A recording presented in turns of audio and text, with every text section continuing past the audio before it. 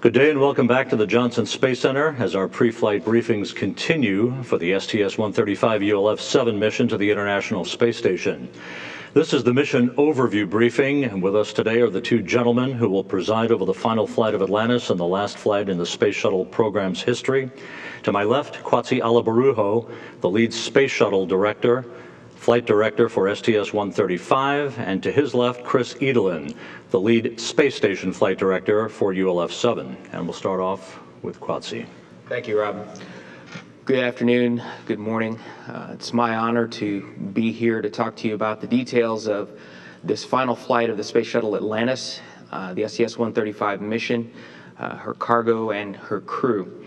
The primary objectives of this mission, of course, as you heard from our program management, are to bring the multi-purpose logistics module to the International Space Station, to provide some resupply and logistics to set the space station up for continued operations through the end of 2012, as well as to return a failed component, the external control system, thermal control system pump module from the ISS, and to deploy a special payload, the robotics refueling mission module, which is a technology demonstration payload that has been developed by Goddard Space Flight Center. We'll have more details on this aspect of the mission in the moments to come.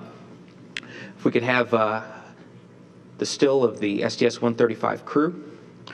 We have an awesome crew for this mission, veteran space flyers commanded by Chris Ferguson, retired captain in the U.S. Navy, veteran of space flights STS-115, STS-126.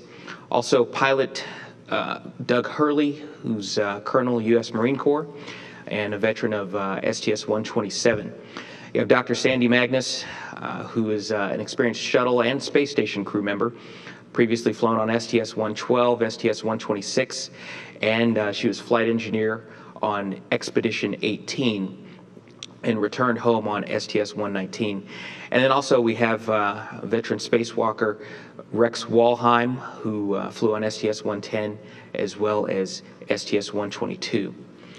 The crew patch for this mission, which you can see in another still, is a very special one, very symbolic. It symbolizes and pays tribute to the legacy of the Space Shuttle Program, as well as the contributions of the civil servant and contractor workforce that have contributed to the Space Shuttle. You see Atlantis there in the center of the patch, embarking on her mission, set over elements of the NASA emblem, and particularly powerful is the Omega, which is prominently featured in the image, to symbolize the end of the program, as Omega is the last letter of the Greek alphabet. And I think this patch really summarizes the legacy of the shuttle program, as well as the significance of this particular mission. Let me tell you a little bit about the flight director team that will be supporting space shuttle operations on this flight. As the lead shuttle flight director, I'll be on the Orbit 1 team, as is traditional. We also have Ascent Flight Director Richard Jones, and you'll see a picture of him there in still photograph. Working Orbit 2 will be Flight Director Rick LeBrode, who's also highly experienced Space Shuttle Flight Director. Our planning shift will be presided over by Senior Space Shuttle Flight Director Mr. Paul Dye, who has flown more Space Shuttle missions than anyone currently in the office.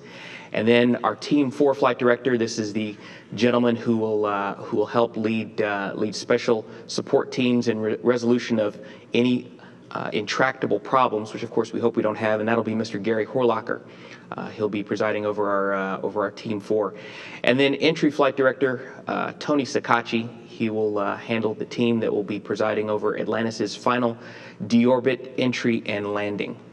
So this is an excellent flight director team to go along with an outstanding crew that will very capably perform all of the mission objectives for STS-135. And I personally am very excited about working not only with our crew, but also with the other flight directors and flight controllers that will be supporting the mission. Just to show you how Atlantis' payload bay is configured, let's have the first video, and you can see the various elements of the payload bay. Here you've got Atlantis' payload bay in its final configuration. On the forward end of the spacecraft, you'll see the orbiter docking system, which will allow it to mate to the International Space Station. We also have featured prominently the shuttle remote manipulator. And on the other side of the spacecraft is the orbiter boom sensor system, which will be used to inspect the thermal protection system of Atlantis. Underneath the OBSS, you see a canister which will be used to deploy the picosat solar cell experiment after undocking. And there, of course, is our cargo carrier, the multipurpose logistics module, and aft of the MPLM we have the LMC lightweight MPES carrier, which I'll give you some more detail on. You see the LMC is essentially a truss which is specially equipped to carry cargo. On the underside of the LMC is the robotic refueling mission. It's a cube-shaped orbital refueling demonstration payload. And then you see where the failed ETCS pump module will return after we retrieve it from the ISS. That will fly home in Atlantis' payload bay. So that's how the spacecraft is configured. And we are highly confident that we'll be able to get all of the cargo deployed properly. And we have an excellent team that's worked hard to be able to do that. Just to give you an overview of the activities on the mission, starting with Flight Day 1, we'll be conducting our normal launch, ascent imagery activities as you've come to expect. We'll be deploying laptops to provide access to special files, updates to the flight plan, changes to the execute package, and procedures that we'll be updating for the crew during the mission. We'll also be activating the robotic arm and checking it out, making sure that it's prepared to conduct the thermal protection system inspections on the following day. And then we'll do our standard OMS pod survey. On Flight Day 2 is when we'll conduct our TPS inspections, and we have another video to show you to illustrate how that will be done. Here you see the robotic manipulator grappling the orbiter boom sensor system. The orbiter boom sensor system, the OBSS, will then be maneuvered into position to start survey of the starboard wing. There, the various sensor packages on the OBSS, which include high-resolution still camera, a laser range imager, as well as a video camera, will sweep over the critical surfaces of Atlantis' thermal protection system, looking for any imperfections, any damage that might have been caused by ascent debris, or anything that might compromise Atlantis' capability to perform a safe re-entry. After inspecting the wing leading edge and also areas of the payload bay door, the OBSS will inspect the nose cap, which is also made of the same reinforced carbon-carbon material that's on the leading edge of the wings. Once that inspection is complete, the OBSS will then move to the port wing and conduct similar inspections of the thermal protection system there, again looking for imperfections, looking for orbital debris damage, ascent debris damage, and anything that we might need to go address and remediate. We'll conclude by inspecting the port payload bay door, as well as some of the areas where umbilicals were attached prior to launch. We expect this inspection to take most of the day on Flight Day 2. As Mr. Shannon alluded to, it will be challenging to get through that inspection with the reduced crew complement. But this crew has practiced considerably to be able to develop a flow or a routine, if you will, to where even though they have fewer hands available in the shuttle, they'll be able to get through these inspections with confidence and within the time frame that's been allotted for them, and then berth and stow the OBSS as you see there. After the conclusion of the Flight Day 2 thermal protection system inspections, the crew will complete checkout of the various tools that assist them with rendezvous and docking. And the very next day, they'll engage in Atlantis' final rendezvous and docking with the International Space Station. We have a video to illustrate the final phases of that rendezvous and docking. We expect Atlantis to arrive on the R-bar, or just underneath the space station. ISS crew members will then prepare to take photographic high-resolution imagery with 400, 800, and also 1,000 millimeter lenses. This will help us evaluate other areas of the Atlantis' thermal protection system that we were not able to see with the orbiter boom sensor system. And it'll also help us assess the capability of the spacecraft to perform a safe reentry. Once Atlantis' final RPM maneuver or R-bar pitch maneuver is complete, Atlantis will maneuver to what we call the V-bar, which is basically putting it out in front of the space station. And then Commander Chris Ferguson will guide Atlantis to her final approach and docking with the ISS. Again, with the reduced crew complement, the deployment of the crew on the cockpit will be a little bit different, but they've been able to get a good flow, and we've rehearsed this rendezvous scenario several times with the crew. And we are excited to engage in this final rendezvous with the International Space Station. We think it'll be a great day, and we think we'll get some great imagery of the shuttle on her final approach. After hatch opening, we'll hand off the OBSS to the space station robotic arm. We do have a video of that, a brief clip that we'll show you. And that's basically to get the orbiter boom sensor system out of the way so that when we get ready to unberth and install the MPLM, we'll be able to avoid any risk of colliding with the structure of the OBSS. So essentially, the station's robotic arm, will grapple the OBSS and hand it off to the Space Shuttle robotic arm, where the Space Shuttle robotic arm will then essentially move the OBSS to a benign camera viewing position where that part of the boom will be well clear of any structure that might be in the way as the MPLM is removed from the payload bay and installed. At that point, we'll begin the docked phase of the mission and all of the objectives that are encompassed in that phase. And I'll hand it over to my associate, Mr. Chris Edelin, to tell you more about that. Thank you, Quatsi. First, let me say I think it's quite fitting that the final flight of the shuttle, is exactly the type of missions that its designers originally intended, and that is to service a manned laboratory in low Earth orbit. This is the 37th flight of the shuttle to the space station, and the first flight was back in 1988 when Endeavour delivered the first U.S. element and attached it to the first Russian element that had been launched. So here we are, 13 years later. The space station is now over 900,000 pounds. It's bigger than a football field from end to end.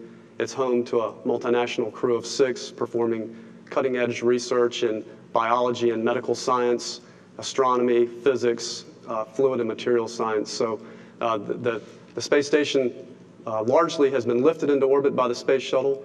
It's been assembled by spacewalking crews from the space shuttle, and it's been resupplied by the space shuttle over the years. So the space station literally would not have been possible without the contribution of the space shuttle. So again, the main purpose of STS-135 is logistics, bringing up the supplies that will provision the space station through the year 2012.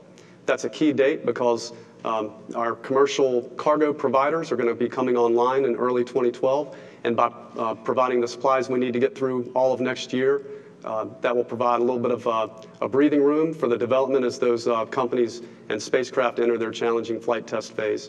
And of course, our crews will continue to be rotated to and from the space station using Soyuz spacecraft provided by the Russians. We've been doing that exclusively on Soyuz for space station crews for the past couple of years, in part because the Soyuz serves as the lifeboat for the crews when they're on the space station. So let me introduce you to the current residents of the space station. If you can put the graphic up, please. This is the crew of Expedition 28 currently on the station, and they'll be the crew members greeting Atlantis when she arrives in July. Starting from the left is Satoshi Furukawa of the Japanese Space Agency. He's a medical doctor, and Expedition 28 is his first space flight. Next to him is NASA astronaut Mike Fossum. He's a retired colonel from the U.S. Air Force. He's an Eagle Scout and an active Scoutmaster here with a troop here in the Houston area. Mike was mission specialist on STS-121 and 124, and he has done 3 spacewalks on STS-124. And next to Mike is Ron Guerin. He's a former F-16 pilot, and he was, his previous flight experience was as mission specialist on STS-124 with Mike Fossum, and he actually performed 3 of those spacewalks with Mike. Next to Ron is cosmonaut Alexander Samoyakatayev. He's a lieutenant colonel in the Russian Air Force and a flight engineer on Expedition 27 and 28. Then next to him, second from the right, is Sergei Volkov. He's also a colonel in the Russian Air Force. He's the former commander of Expedition 17 back in 2008, and he's also the commander of the 27S Soyuz vehicle that he flew up with Ron and Mike, and they arrived at the space station in early June. And finally, on the right is the Expedition 28 commander, Andrei Borisienko, and he's the former flight director from the Russian Flight Control Center in Moscow, and he's been supporting space station operations since early April.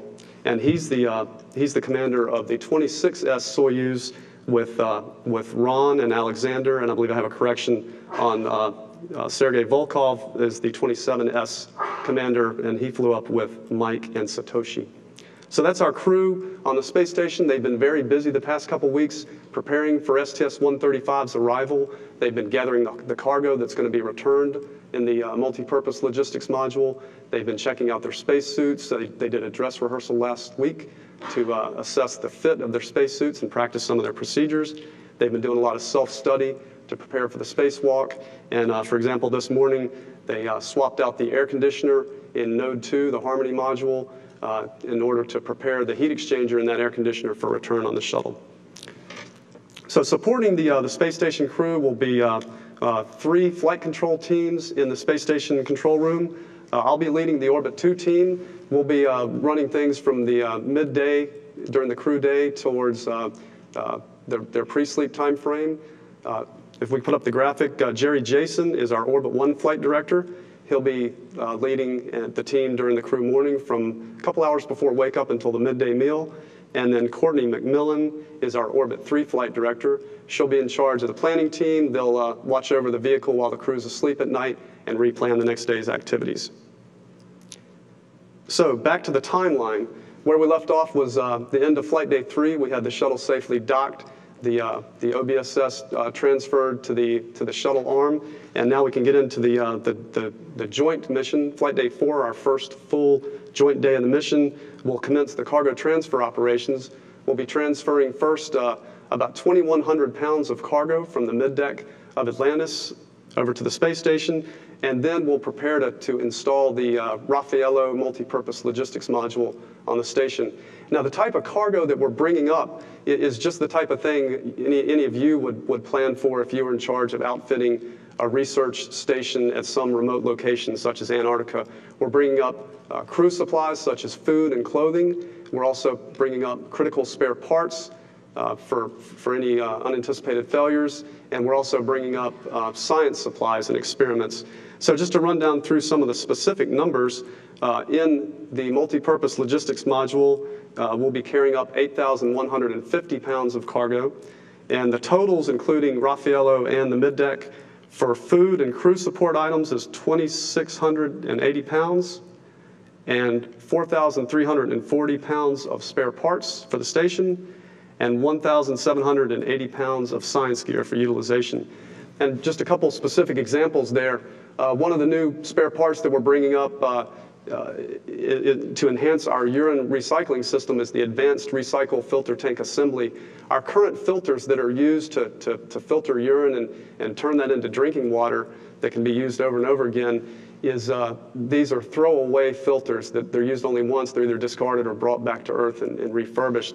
The Advanced Filter Tank Assembly will allow us to reuse the hardware over and over again. We'll essentially take the brine, the yucky stuff, and offload that into disposable canisters or the waste tanks of Progress spacecraft, and then dispose of that. So essentially, the advanced RAFTA, as it's called, will allow us to decrease our reliance on ground resupply. Another example is the Amine swing bed. This is a CO2 scrubber. It's an advanced demonstrator for new ways to scrub carbon dioxide from the air. It's to demonstrate technology that we'll need for future spacecraft. And also, we're bringing up an ultrasound machine. This will be used for studies to determine the effects of microgravity on the astronauts' physiology. There's a lot of applications for this study because the astronauts' bones and muscles tend to degrade over time, similar to how what occurs to people on Earth when they're subject to bed rest or the elderly with osteoporosis. So we're bringing up a lot of really interesting gear for technology demonstration and scientific study. So next, I'd like to show you a view of the multi-purpose logistics module. We have a video of the MPLM at the Space Station Processing Facility at KSC. The MPLM is built in Italy. It was last flown on STS-114 back in 2005. And you can see inside the module there are attach points where standard-sized racks are mounted. And you can see the racks across the top of the view there. We'll be flying 3 different types of racks. They're each about the size of a refrigerator. And in this graphic, the first type is the resupply stowage rack on the top and bottom there. Those are essentially drawer-type racks used for small items such as food and clothing. You can think of that essentially as your dresser drawer in your bedroom. On the sides there, we have resupply stowage platforms that are used to hold oversized cargo, specifically our spare parts. And then at the top there was a view of another flat supply platform, the International Standard Payload Rack, which again is used for oversized payload type items. On the end cone, we're going to have 12 crew transfer bags mounted. So again, a view back inside the MPLM, you can see some of the transfer racks that are mounted in the module, again, that are used to hold the cargo. Here's an example of a cargo transfer bag getting ready to be loaded in by the technicians. And that's the end cone of the logistics module. And we have several, again, 12 of those bags will include food, clothing, GPS antennas, and some spare printers. Here's an example of the resupply stowage platform. You can see the backside of that platform is loaded with cargo. Again, inside those transfer bags are spare parts. They're packed in foam and then put into a Nomex transfer container. They're secured onto the platform, and then a special machine loads it into the MPLM. Once it's, and just to give you a couple of specific examples of the spare parts there that are going to be on the vertical platforms are, we have a new distillation assembly for our urine processor. We have a new gyro for the TVIS treadmill, and a new charcoal bed coming up for our air purifier. And here's the technicians installing one of the spare parts on the front side of the rack. And on orbit, basically, it'll be the opposite process. The crew will unload the front side first and then tilt the rack to access the back side. Here's our crew at Kennedy Space Center earlier this month. They came down to inspect the module and the cargo and to review their transfer plan. And on June 13th, the module was completely loaded, hatch was closed and sealed up, and then it was inserted into the payload canister for the trip to the launch pad. So on June 20th, Raffaello was delivered to the launch pad. You can see Atlantis there. It was lifted up into the rotating service structure, and this is a really neat process because the module is extracted from the payload canister into the room there in the backside of the rotating service structure, and then that entire gray structure is rotated over to cover the payload bay, and then in a clean environment, the shuttle payload bay doors are opened, and the MPLM was transferred into the payload bay. So that's where Raffaello is right now, awaiting launch. The weight of the logistics module is 25,400 pounds. That's the second heaviest MPLM that we've launched. But we are carrying the most cargo on this flight than we've ever carried before in an MPLM. So next I'll show you a video of how we get Raffaello from the payload bay onto station, if you can roll that video. This will be the morning of flight day 4. Our robotics operators, Sandy Magnus and Doug Hurley, will be located in this cupola on the space station where you see the blinking windows. They have the controls there to drive the station robotic arm, the Canadarm2. They'll move in and grasp the MPLM and carefully extract it from the payload bay.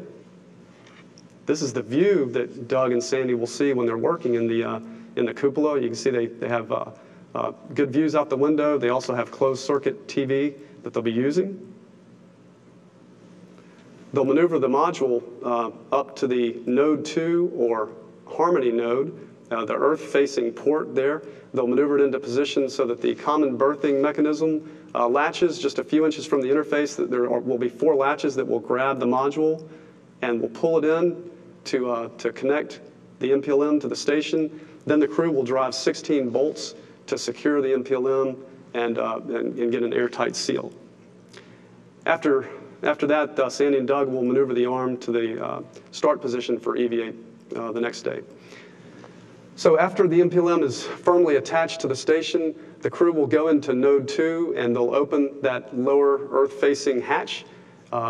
Then they will perform what we call vestibule outfitting. They'll connect the electrical, data, and power jumpers so that they can activate the MPLM. They'll also install air ducting, and then they'll actually open the hatch, go into Raffaello, and begin the cargo transfer process. Meanwhile, our spacewalkers for the next day, Mike Fossum and Ron Guerin will be working with Rex Walheim, transferring the cargo that they need for the spacewalk from the middeck of Atlantis into the space station. They'll be doing their final tool verification, and then at the end of the day, the entire crew will have an EVA conference to review the timeline for the EVA. So that takes us to Flight Day 5, and the focus of Flight Day 5 will be the EVA itself. Just to give you a little bit of background on how we're going to conduct this will be the first shuttle mission where the EVA is performed by the space station crew. The reason we did that is because with a small shuttle crew of 4, we wanted to offload the training tasks on the shuttle crew and sort of level the load. So we took advantage of the EVA experience of Mike Fossum and Ron Guerin. As I mentioned before, they've actually done 3 spacewalks together on a previous shuttle mission. So Mike and Ron together were able to get up to speed very quickly on this EVA, and that way we relieved the shuttle crew from having to also add that to their very busy training schedule. Now, during the spacewalk, again, it'll be Mike and Ron going outside, but supporting them in the space station will be, again, Sandy Magnus and Doug Hurley driving the station robot arm to support the EVA. Chris Ferguson and Satoshi Furukawa will be assisting with Mike and Ron getting in and out of their suits before and after the EVA. And Rex Walheim will be on the aft flight deck of Atlantis, overseeing the EVA and providing the EV crew members specific instructions and choreography on the EVA as they go through the 6.5-hour spacewalk. Just to give you an overview of what the primary objectives are, we are going to return the failed pump module. It's an ammonia pump module that supports the space station external thermal control system. This failed back on July 30th last year.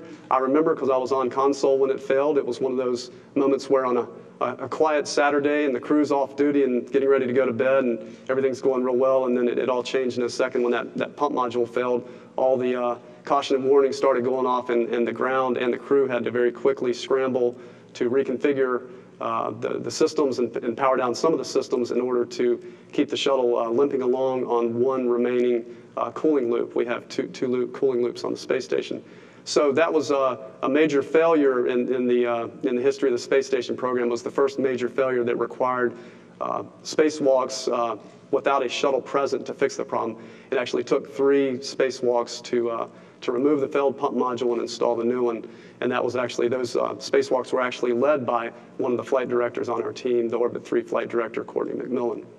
So on STS-133, just earlier this year, that pump module was moved into position on external stowage platform number 2. It has been vented of all its ammonia. It's now an inert payload, essentially, that will be brought back on the shuttle, and we'll be very interested to see, to examine that and to see what exactly was the failure mechanism. We do have spares on orbit still, but we do want to understand what happened with the pump module. Our next major objective with the EVA, as Kwatsi mentioned, is to install the robotics refueling mission. We can roll that video. This is, again, it's a technology demonstrator to demonstrate the techniques and the tools and the procedures that will be used to perform in-flight refueling of satellites. What we're going to do during the EVA is the crew's going to remove it from that LMC bridge. They're going to install it on the outside of the station. And then over the next 2 years, our SPDM, our special purpose dexterous manipulator, or Dexter, will use the tools there in RRM to practice and demonstrate the techniques to perform orbital refueling. There's even a simulated liquid fuel system in RRM that Dexter is going to actually use to transfer fuel between tanks. Another objective of the EVA is to install the ORMATE stowage platform. ORMATE stands for Optical Reflector Materials Experiment. These are samples of various optical materials, and scientists want to understand how exposure to the space environment affects those materials. This actually went up recently on STS-134, but because its mounting location is close to the AMS, the alpha magnetic spectrometer, there was a concern that the insulation on AMS could, as it outgasses for the first couple weeks on orbit, it could contaminate these samples. So the decision was made to delay the installment until the flight of Atlantis. And we have a few what we call get-ahead objectives on the EVA. These are things that if we have time available at the end of the EVA, we will perform. Our top priority get-ahead item is installment of a thermal cover on the PMA-3 port that's shown in this graphic. There is the thermal cover would fit over the mouth of that PMA, and what the purpose of that is to shield a pressure equalization valve on a hatch on PMA-3. This hatch, when it's exposed to direct sunlight, overheats and it's degrading the seal life, and it could eventually lead to an air leak in the PMA. So we want to get the thermal cover in place to provide a more favorable thermal environment. And another get ahead, if we have time, will be to complete the activation of a power and data grapple fixture on the FGB or Zarya module. This work was started on the recent mission STS-134. A couple of outstanding tasks are to complete the data and power jumper mating so that this can become a usable base for the station robotic arm. There was also a problem identified where there appears to be a wire in one of the capture latch doors, and that's shown in the next figure there, circled in yellow. The crew is going to go in and clear that wire out of the way. Again, so we have a new base for the station arm. As you know, the station arm can walk around station sort of like an inchworm, and it uses these PDGFs as basing points where it latches down structurally, and it has electrical and data and command interfaces so that it can be driven from any of those locations. So later this morning, you're going to get a brief from our lead EVA officer, Glenda Brown, and she's going to fill you in on all the details of the spacewalk. That takes us to the end of Flight Day 5. Flight Days 6 through 9 are going to look very similar. Those days are focused on the heavy lifting of the cargo, moving all the cargo out of the MPLM into the station and then repacking it. That process basically involves every day the crew is going to wake up and they'll have received from our teams working overnight, they'll receive a transfer list that tells them specifically which items to transfer, where they're located in the logistics module, where each of those parts go on the station. We keep very careful track of where material is stowed on the station because it's with an internal volume the size of a 747, it's very easy to lose things. They'll also be performing some maintenance type tasks.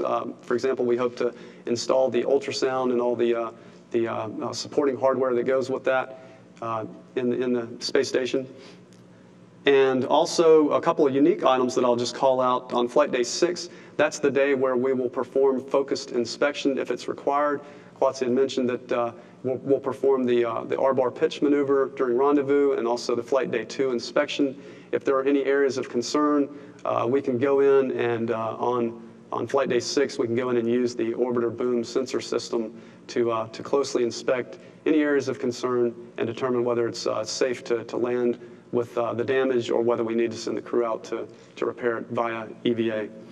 Flight Days 7 and 9 will each feature a few hours of off-duty time in the afternoon, and Flight Day 8 will do a resize of one of the spacesuits on the space station and then bring it back in the shuttle to Earth. We'll rotate one of our spacesuits from the space shuttle up to stay on the space station. Flight Day 9 is our last full day of MPLM cargo transfer. The important thing on that day will be to make sure we've gotten everything off the MPLM, to make sure that it's properly loaded with the return cargo. We have literally tons of cargo coming back. It's important to make sure that we get the right CG and loading for that MPLM on the way home. And we're bringing back things such as trash, obsolete parts, equipment that can come back and be refurbished and reflown, as well as science samples. So just to run down some of the numbers there on cargo return, we expect the MPLM to weigh 21,500 pounds for the trip home, and our total return complement is 6,300 pounds. And we can go ahead and roll the video, and I'll show you the process of unberthing the MPLM towards the middle of flight day 9. Of course, we'll get the hatches closed. Again, Doug and Sandy will be back in the cupola. They'll drive the bolts to release the MPLM.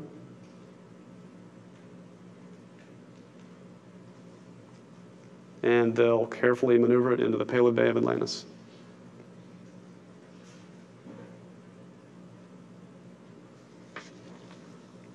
And this will actually take place on flight day 10.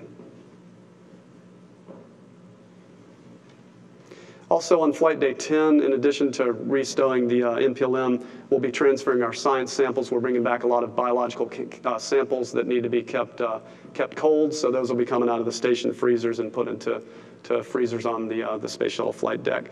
And again, flight day 10 is a real busy day just to make sure that all the transfers are done correctly. We got everything on the right side of the hatches.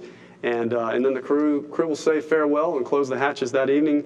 And with the departure of Atlantis, the focus on the station will switch from assembly ops to utilization.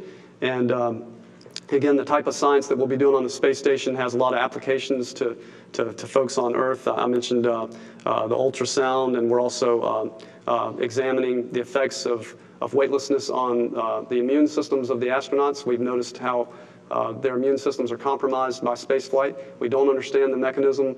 It's a very important area of research that will continue on the space station with obvious applications for people on Earth. And again, with our advanced life support system, we're working towards closing the loop to reuse all the water on the space station and not waste anything. With our advanced recycle filter tank assembly, we're getting very close to being able to recycle urine indefinitely with very minimal resupplies. And we're already at the point now, we've got carbon dioxide scrubbers that are operational on station that require no throwaway parts. They're completely regenerable. And that means, at least for carbon dioxide and for water, we are getting very close to the point where we can leave low Earth orbit and go for an extended time into interplanetary travel while recycling those critical life support functions. And so I fully expect in the next 30 to 50 years, when spaceships are leaving low Earth orbit, they'll be using the systems that we've demonstrated on the space station. So that's the legacy of the Space Shuttle, and we're really excited to end this mission on a high note. So I'll hand it back to Quatsi for the remainder of the mission. Thank you, Chris. As you can tell from this very thorough description, that we do have a lot of work to do during the docked phase, but at the end of flight day 10, the crew of Atlantis will be buttoning up the spacecraft and preparing for undocking the next day. That preparation will include installing the centerline camera into the orbiter docking system, as well as maneuvering the orbiter boom sensor system into its undocked position, and doing the rendezvous tools checkout that'll be required for the next day's undocking and fly around. Very early on flight day 11, Atlantis will release hooks and undock from the International Space Station for the very last time. She'll perform a modified fly around, which we're actually very excited about this. Normally, the shuttle will undock from the International Space Station and fly around the space station taking photographs in the undocking orientation. But what's going to happen this time is Atlantis will hold at about 600 feet away from the space station while the space station performs a 90-degree yaw maneuver. And we have a video of what that looks like that we'll show you. What this does for us is this allows us to present a side of the space station that the shuttle does not normally get to see on undock and fly around, so that the crew can take high-resolution engineering quality photos of sections of the spacecraft that we have not seen before on fly around. This will enable us to evaluate other areas of the space station for micrometeoroid and orbital debris impacts, as well as assess the overall health of those parts of the spacecraft. After that half-lap fly around, Atlantis will set and go on her merry way while the ISS maneuvers back to its normal attitude. We'll then prepare for the final TPS inspection of the mission, and that's what we call our late inspection. In this case, the mechanics of the late inspection are identical to that of the Flight Day 2 inspection that you saw earlier, but in this instance we're looking for signs of micrometeoroid and orbital debris damage, and we do have an animation of the late inspection that we'll show you. Again, much of it should look very familiar in that we're going to use the orbital boom sensor system to start with a high-resolution scan of the starboard wing, looking for any damage that might have occurred during the docked phases while we were doing all of our logistics and resupply, and even during the spacewalk. This helps give us a final sense of comfort and assurance that Atlantis' TPS, or thermal protection system, will be in good shape when we prepare for her final deorbit and landing. We'll inspect the starboard wing first, then the nose cap, and then finally the port wing, as well as selected areas around the payload bay doors and the umbilical interfaces. Again, looking for any last-minute issues that we might need to address before we prepare for landing. The very next day on Flight Day 12, the big item that we've got there is the deploy of the Picosat solar cell satellite. This is a very small satellite. We have a photo of it for you. And essentially, it's a DoD payload. We've done these before. Essentially, it's got a series of solar cells that power some antennas and some other maneuvering systems on that satellite. We also have an animation of the deployment. We'll maneuver the shuttle into its deploy altitude and its deploy attitude. The animation, which we'll show you here very briefly, shows the canister that I illustrated to you earlier. The satellite will be released from the canister mechanically, float just above the OBSS, and then move away. Following the deployment of that satellite, the shuttle Atlantis will execute a small maneuvering burn to maneuver the shuttle out of the way so that we don't recontact that satellite on the following orbit. And then we'll prepare for our standard landing minus 1 day activities, which include a checkout of the flight control system, checkout of all of the reaction control system jets. We'll stow the KU band antenna and basically prepare Atlantis' systems for deorbit and landing, which will occur on Flight Day 13. That'll be our final deorbit and landing, hopefully to Kennedy Space Center if the weather holds out. But of course, as always, we have other landing opportunities, which Entry Flight Director Tony Sakachi will talk to you about in the coming days. So in conclusion, we're expecting a very busy mission. We think it's going to be an exciting mission. There are obviously a great sense of mixed feelings surrounding this final mission of the Space Shuttle program. I know I personally feel very humbled and honored to be part of the Space Shuttle program and to be part of this mission in particular. I was in 4th grade when Space Shuttle Columbia launched on its very first mission, so it's actually quite an honor to be the lead flight director on the last mission of the Space Shuttle program. You know, to me personally, the shuttle was one of the things that inspired me to want to focus on math and science while I was in school. I actually decided when I was in 4th grade, after watching the launch of Space Shuttle Columbia, that I wanted to be an engineer, and in particular that I wanted to go to MIT to study engineering. Of course, many of the managers around here would tell you that I didn't have enough sense to want to go to Texas A&M, but I think I did okay. Although MIT isn't cool enough to get a space shuttle simulator, my alma mater does do the analysis that allows the shuttle to maneuver in space. So for me personally, I consider this a great honor. I consider it a great honor to work with the flight controllers that have been detailed to me on my team. We have people of diverse backgrounds and diverse skills and capabilities. They're some of the finest engineers in the country, some of the finest engineers that I've worked with, and I can't think of too many more places I would rather be than in the Space Shuttle flight control room, leading those troops into a fierce battle with gravity one last time. And so we very much appreciate what the shuttle program has done for us, the national capabilities that we've gained through it, the knowledge that we've gained through it, and are looking forward to transitioning to the next things that we'll focus on. I do not at all in any way, shape, or form view the end of STS-135 and the end of the program as the end of human spaceflight. I think that's would be rather short-sighted of me, reflecting on the incredible spacecraft that we've been able to build in the International Space Station, and we have the capabilities to go further with different national visions. As Mr. Shannon alluded to earlier, there is limited money, and so in an era where you have limited money, any enterprise, any portfolio of programs that claims to be advancing the cause of human spaceflight is going to be filled with endings and filled with beginnings. And so the challenge really is for us to end in a manner that is respectful of the dedicated professionals that have contributed to the cause, and to begin in ways that set us up for long-term success. So STS-135 is, in my view, an important first step in an important transition in our national vision for space. And so I'm privileged to be a part of it. Mr. Edelin and I are very much looking forward to getting after it here in a week or so. And at this point, I'll turn it back over to Rob.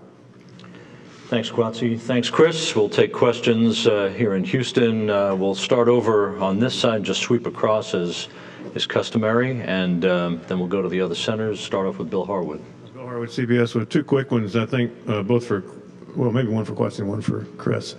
First, is the chance of an extra day a long shot for this mission, or is that something, if you get off on time, you think you've got the margin to do? And for Quatsi, I think the media is focused on KSC with people losing jobs there because the numbers are bigger.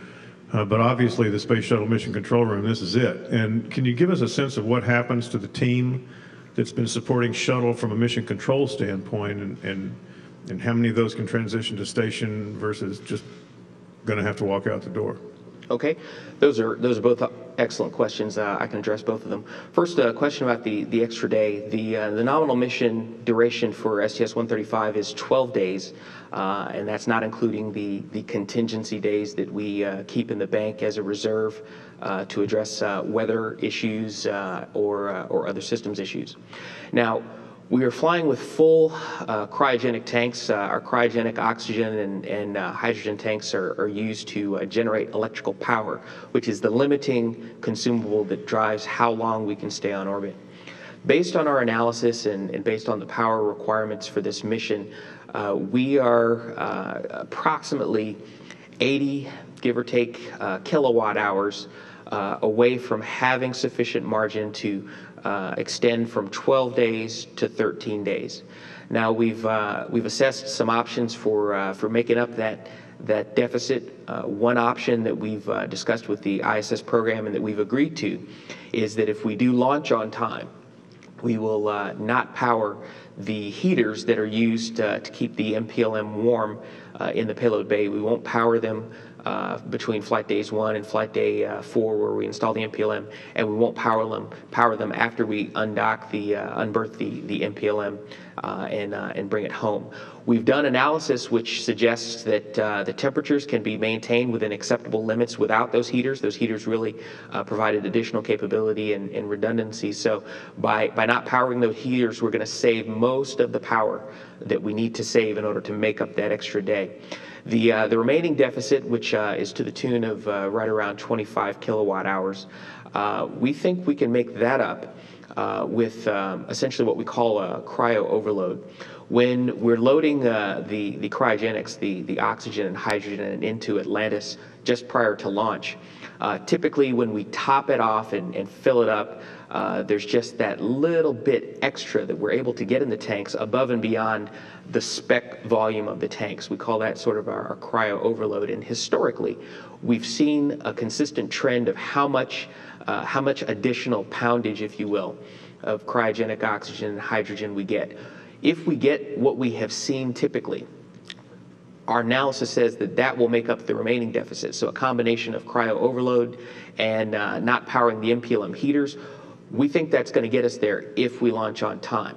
If we don't get the cryo overload that we expect, we might be able to make up that deficit with some very modest additional power downs. Again, nothing that's critical that we would need during our travel to and from the space station, but just turning down the lights when we don't need them, that sort of thing, the typical type of power conserving measures you would use in your own home. So we think we're actually very close to getting it if we get off on time. Now, what's magic about getting off on time is with these cryogenics, of course, they are super cooled fluids. And even when the shuttle's fuel cells are not powered, these fluids don't stay super cooled for long, and there's a certain amount that boils off and escapes, if you will. And we know how that process works over time. And so if we launch late, the amount of cryogenic oxygen and hydrogen that's in our tanks, say a day late or 2 days late, is measurably less than it was on the very first day that we topped off. So a critical enabler to us getting the extra day is going to be launching on time on July 8th. But we think we'll have that. We think we'll probably have that in the bank. And what we'll do to assess that is we're not going to commit to the extra day as soon as we launch on time. We're going to get off on time, hopefully. We'll choose not to power the MPLM heaters as I described for you. And then we'll watch the performance of the electrical system on the shuttle for about a good 4 days just to observe how our margins are increasing. We have very good insight into that. And then we'll make a decision or ask for a decision from the mission management team right around flight day 5 if we have seen the performance that we expect to add the additional day. And we'll put the additional day's worth of content in the nominal timeline between flight days 8 and flight day 9. And the content of that additional day won't be too mysterious. It'll be more cargo transfer. It'll enable us to get down some additional pieces of equipment that we weren't expecting to be able to get down, and also dispose of some additional trash. So hopefully that gives you the information that you need about our plans for trying to extract an additional day out of the mission. Now, as it pertains to your second question about what's going to happen to the flight control teams, I have a considerable insight into the disposition of members of my team. In addition to staying focused on making sure that this mission is accomplished successfully and with the same diligence and the same vigilance that we've put into prior missions, I'd say my next greatest concern and area of focus has been on what's going to happen to my teammates and making sure that they're going to be okay. My observation is that the management of our contractors who support the flight control team has spent considerable time and effort to assist those individuals who don't have jobs after the end of shuttle, to assist those folks with career development by offering services, career placement services, assistance with building resumes, and really providing as much assistance and support as they could. The feedback I get from members of my team is that they feel like they have been well helped. There's a mix of stories on my flight control team. The people who report to me directly, there are some individuals who right now have already been identified as very strong candidates for certain disciplines on the space station flight control team, and they'll have the good fortune of transitioning to those jobs right after we conclude the final mission of Atlantis.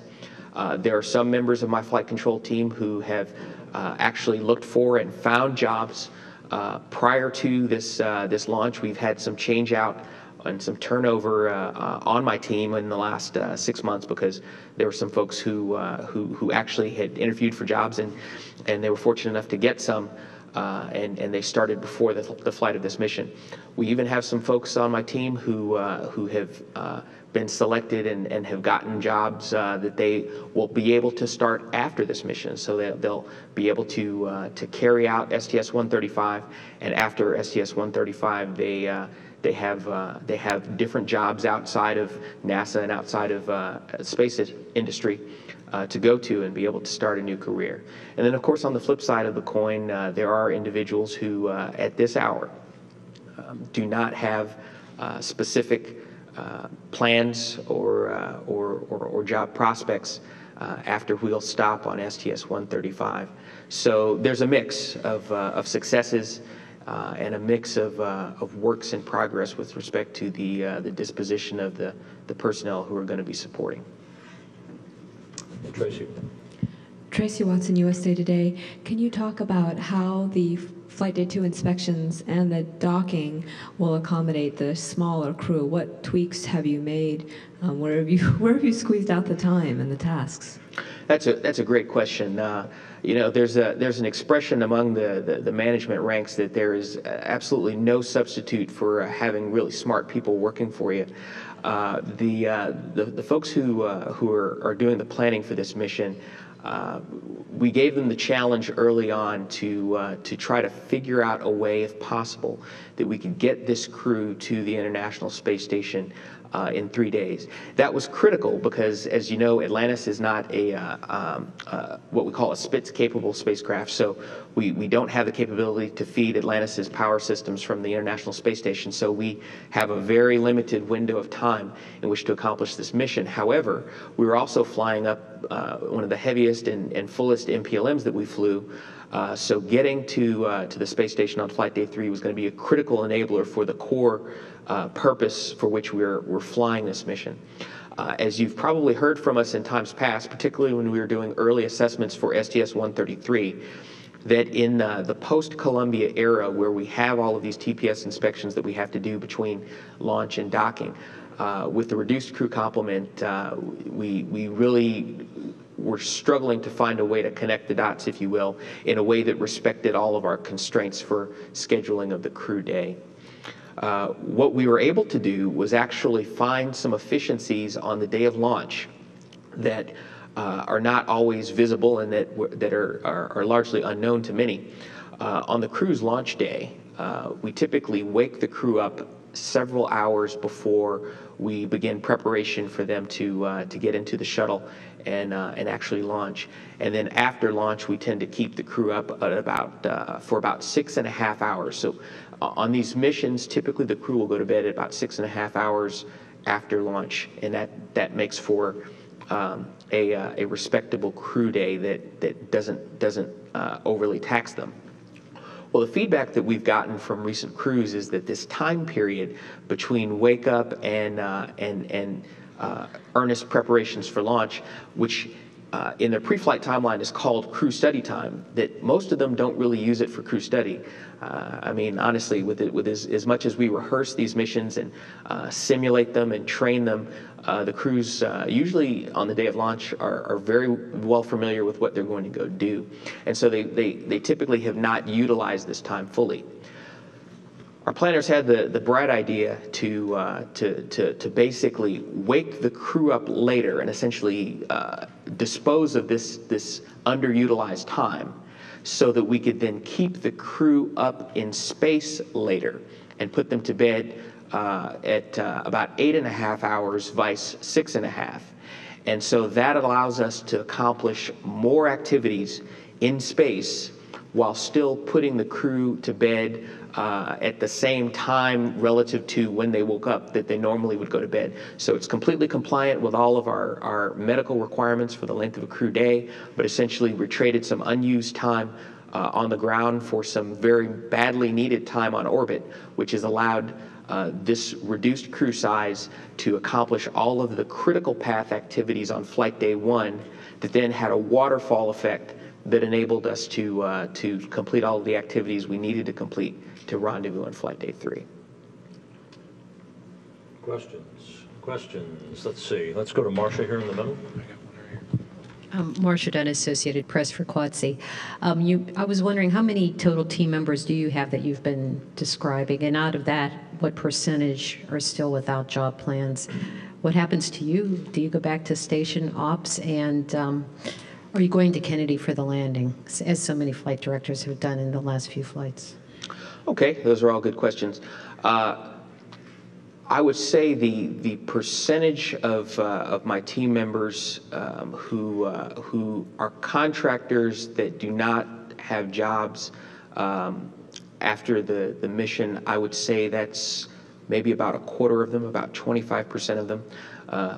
one of the things that influences that is that some of my team members are actually civil servants. Most of them are contractors, but many of them are civil servants. So I'd say there's maybe about a quarter of my team right now that are still working on finding jobs for post-flight. As far as whether or not I'm going to go to Kennedy for the landing, that's a good question. Interestingly enough, my boss asked me the exact same question 2 days ago. I'm still thinking about it, honestly. On the one hand, it would be an awesome thing to go to Kennedy for the landing. And I've actually never been to see a shuttle landing. Interestingly enough, I've never seen a shuttle launch. So that's a great opportunity. On the flip side, given that this is the last shuttle mission, there's a part of me, and those that know my personality and know me would appreciate this, I feel a very strong desire to end my career as a shuttle flight director exactly the way I've lived it, which is in mission control, making myself available to be useful if needed. And so I'm still thinking about it, honestly. I don't know. And as far as my expectations for what I'll be doing after this mission's complete, as you already know, I actually grew up on the space station side. Although I've had an exciting career as a space shuttle flight director, space station's the vehicle I was born on, if you will. It's the vehicle I grew up on. I started my flight director career as a space station flight director. I still support shifts routinely as a space station flight director. So for me, personally, the transition is not as stark because, shortly after wheel stop on STS-135, I'll probably see a schedule with my name listed on it for an integrated simulation in the space station training room or shift in the space station flight control room.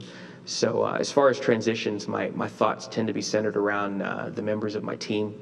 As I said, when I think about this mission, what I think about the most are those people that I work with, my teammates, those with or without jobs.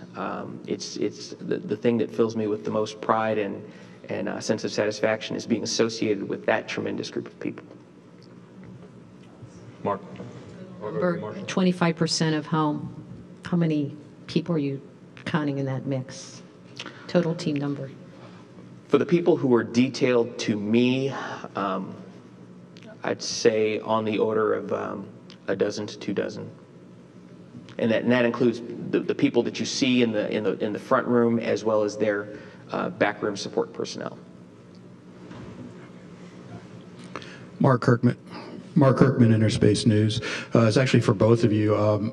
Since you're going through all the extra trouble of get this extra angle on the undock fly around, what's preventing you from going at least the full 360, and what do you lose by not going that extra quarter rev back to the R-bar?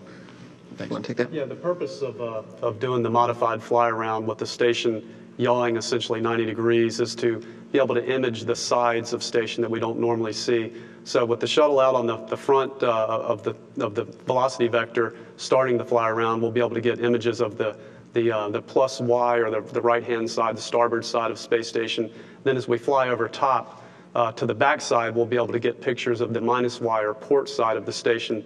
So essentially, we effectively can image the sides of the station that we're after on the modified fly around. We don't need to spend any additional time flying around the underside. We get plenty of views of the underside of station when we come up to dock. We get plenty of photographic documentation there to look for any damage, as Quatsi mentioned. So we can accomplish this in just half a lap. There's no need to spend any more crew time. Flight day 11, the undocking day, is extremely busy, as Quatsi described, because after they undock and do their separation burns, the shuttle crew is going to be jumping into their late inspection to make sure that the thermal protection system is safe for landing. So it's a very busy day, and we don't want to waste any time. Philip Sloss with NASASpaceflight.com. I had a couple questions for Mr. Albarujo first. The ET camera modification that you're doing, are there any expectations about what we might see downrange after Wallops loses the signal from the tank? That's a good question. I think right now we don't know what to expect, and the modifications he's referring to is that the camera that's mounted on the external tank will continue transmitting longer than it normally would after it separates from Atlantis. We're not going to be looking at that imagery on board Atlantis. That's going to go straight to ground stations, and I don't think there are any specific expectations about what they'll see. But since we will see images from that camera much longer than we have in the past, we're interested to see what we do see. There might be something that we learn from that imagery.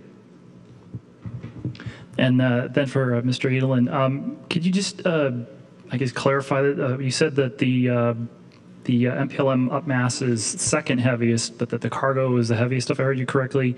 Is that just a difference between Leonardo and Raffaello in terms of their dry weight? That's correct. Okay, thank you. And also it also pertains to the support equipment inside the module that holds the cargo. Jim Oberg with NBC News. For both of you, you're all looking at the mission, but what kind of thoughts do you have in terms of end-of-mission ceremonial transfers or events, things you want to make sure you remember and people you make sure you remember at the end? Do you have anything in mind, or are you gonna work that out pretty much in real time? Well, that's a good question. Of course, at the end of this mission, one of the things that's traditional is that we have what we call a plaque hanging ceremony. In mission control, as you've probably seen on cameras, we have plaques that are made in the image of the crew patches for the mission and the program patches for the mission. We award those plaques to the individuals or disciplines that we feel most significantly contributed to mission success for each program, one for shuttle and typically two for space station. I think this plaque hanging will be a particularly poignant one.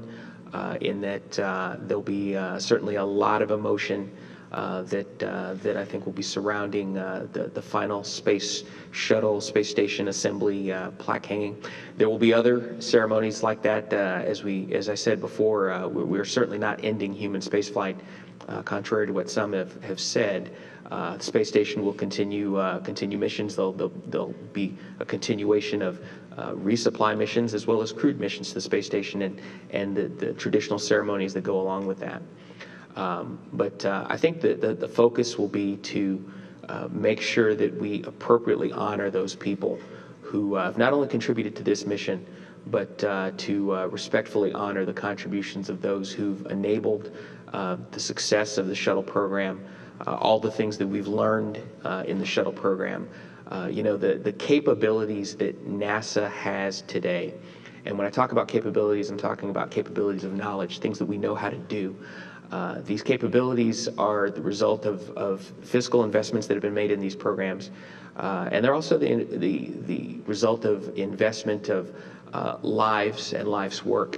And so the focus will really be on appropriately honoring that and the people who contributed. As far as additional ceremonies, I think there'll be many more that we'll do in the coming days. One thing that I think is worth emphasizing is that this team and the people here at Johnson Space Center have not been tremendously focused on this flight as the last flight.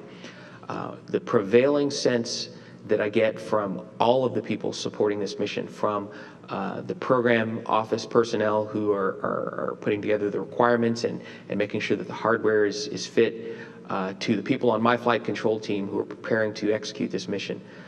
The prevailing sense and the prevailing desire is to fly this mission safely and successfully, because we think that is the most powerful legacy that we could leave for this program. And so, one of the side effects of that is that we really haven't thought as much about commemorating lasts and finals and ends as you might think. Alan? Alan Boyle with MSNBC. I wanted to ask how the flight directors will transition to the commercial resupply and eventually crew transfer era. Is there going to be a fundamental change in the way that you're going to be doing your job, or in the way that your teams are going to be organized? That's a great question, and let me apologize in advance for the answer, but it does have the tremendous virtue of being true, which is I don't know. We haven't gotten far enough along in the development of those programs for there to exist a cogent answer to that question. What I can tell you, though, is that we have a very strong flight director corps. The vast majority of us are qualified on International Space Station. Most of our Space Shuttle flight directors, minus 2 or 3, are also Space Station flight directors. So for us, we will continue to serve in the role that we have historically played with respect to the International Space Station program, and also serve in leadership roles, leading the development of the operational philosophies and the interfaces to the commercial providers. As far as who will actually provide tactical, real-time command and control and operations of those spacecraft, those are things that I think are still being discussed, and there are a variety of models that may work. And I think if you ask that same question again in another year, you'll probably get a more detailed answer to that. Right. Just quickly, does the Russian mission control model provide one of those models? Would it work that way, where you have separate commercial and space station, for example, mission controls? I think the Russian flight control model is one model, certainly. In my personal experience working with the Russian teams, there are some obvious strengths of that model. It seems to work for them, but it may or may not be the right tool for this set of companies with our culture and our capabilities and our core rigidities. So that's something that folks are going to be looking at. The Russian model does provide us an example to evaluate, but I'm not 100% convinced that it'll evolve to look exactly the way the Russian teams look. Additional questions here? Let's go in the front, Denise, and then Gina. Denise Chow at space.com. Just to follow up with Tracy's question, because there are only 4 members of the shuttle crew, are you anticipating that they'll have or face a lot more stress or pressure, not just on inspection and docking days, but for the rest of the mission with the cargo transfers and everything? Okay. Question about additional stress and pressure because of the reduced crew size. One thing that I've observed from this crew, in addition to their incredible resumes and portfolio of skills, is this is a crew that works very, very well together. I tell you, just as far as the personalities involved, this is a very this is a crew that's got, I believe, an incredible joie de vivre, if you will. They enjoy what they do. They enjoy working together. They enjoy each other. And so what I've been most impressed with from this crew is how they've examined all of the challenges that they have, and they've simply put their intellects and their skills to work at finding solutions and to those problems and mitigating those challenges. As I've worked very closely with Commander Chris Ferguson over the last several months, he's great at highlighting to me issues and things that they are concerned about, but he doesn't very easily display worry in the traditional sense that you may think of people worrying. So this is a very confident crew. They're very competent. And we're going to do our part on the ground to keep things as stable for them as possible, so that they can field the challenges of this mission, even though there are fewer number of them. And I believe they're really going to be fine, and they're going to do great. I've got just tremendous admiration and respect for this crew. Gina. Gina Sinceri, ABC News for Chris. 2 questions. Got a lot of stuff going back and forth. So what was your secret? Post-it notes, barcode scanners? How do you keep track of everything going back and forth? Well, we use color coding, believe it or not. The things that are to go up into the space station and be left there are typically colored with a yellow label. The crew remembers that. By yellow means it goes towards the sun. And the items to be brought back to Earth have a green label going back to the grass. The food, that was done by a different group, and it's blue labeled, but we all know all the food is going to end up on the station The colors help the crew to keep track of where things go. Each item is also labeled with specific location label codes and part numbers and serial numbers, and we keep track of all that in a database. That's one of the functions we performed here in Mission Control Houston, keeping track of where everything is located, and we'll follow closely what their crew reports. At the end of the day, Sandy Magnus will call down and report which items in her transfer list were stowed. We have the same list on the ground, and we'll enter all that into the database. And for Chris, I imagine that, it was very competitive getting something on the going up list. Was there anything that you would have liked to have gotten on that list that you didn't? Was there a last call for ideas? Actually, food is always something we need more of. But the Space Station program actually did a phenomenal job, because when this mission was first identified as being this was really going to happen, that was about 9 months ago.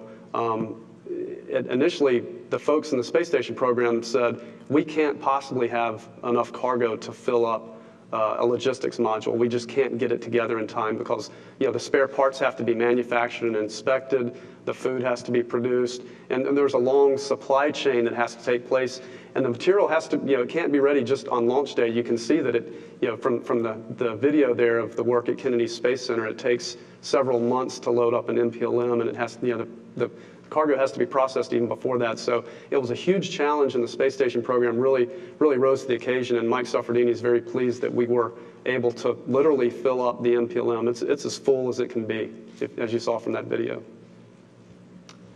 Any last questions? We'll take one more from Irene, then close it out. Thanks. Irene Klotz with Reuters. For either one of you would like to answer this. What's your biggest concern about not having shuttle for station logistics support? Well, the biggest concern about not having the shuttle available in the future is the unique capabilities that the shuttle provides, bringing up really big stuff, big spares that can't fit, for example, in the trunk, which is the external stowage location of a SpaceX Dragon, for example, or the items that come up on a Progress freighter. Those have to fit through the relatively small Russian hatch. So that's the big concern, is bringing up large spare parts. And also, the shuttle provides a lot of down mass capability. I described how we are bringing back over 6,000 pounds of cargo on the shuttle return. Now, these concerns have been addressed through the design of the other robotic spacecraft that will be servicing Space Station. I mentioned that SpaceX can carry moderate-sized spares in its trunk. The Japanese HTV also has an external cargo platform. It can bring up spares. And we've also made a strong effort on the station program to pre-position lots of spares. For example, the pump module that failed, we have 3 pump modules already up on the outside of station stored as spares, and we'll plug them in as needed. So we've really looked ahead to try to see what capabilities we lose with the shuttle, and to try to adapt to that. Okay, that'll wrap up the questions. Or actually, no more? One more. Just one more. Philip Sloss with NASASpaceflight.com again. Just to follow Denise's question earlier, is there anything that the flight control team can do on the ground to reduce some of the crew work on orbit? Well, there are a few things. The first and most important thing that we can do to reduce some of the crew work is to make sure that the procedures and documentation that the crew has are correct. Rework, is a fact of complex spaceflight, but minimizing that would really help the crew. My flight control team has done a great job of looking at things that might need to be different in our procedures as a result of the reduced crew complement, and I think we've got a pretty good handle on that. On the space station side, one of the great things about Space Station is that those core spacecraft systems are largely operated by the mission control team, and so offloading the crew from a lot of the systems commanding and systems operation that they have to do with the core spacecraft systems, that also helps quite a bit. One of the things that one of my flight controllers is going to do, my communications and instrumentation officer, she's going to operate all of the cameras for the crew. Many times the crew would pan and tilt their cameras as they're doing their robotics tasks for unberthing the MPLM or maneuvering spacesuited crew members from one part of the space station to another. We're going to run the cameras for them, again, to essentially provide an extra set of hands from the ground. So these are just a few things that we'll be able to do.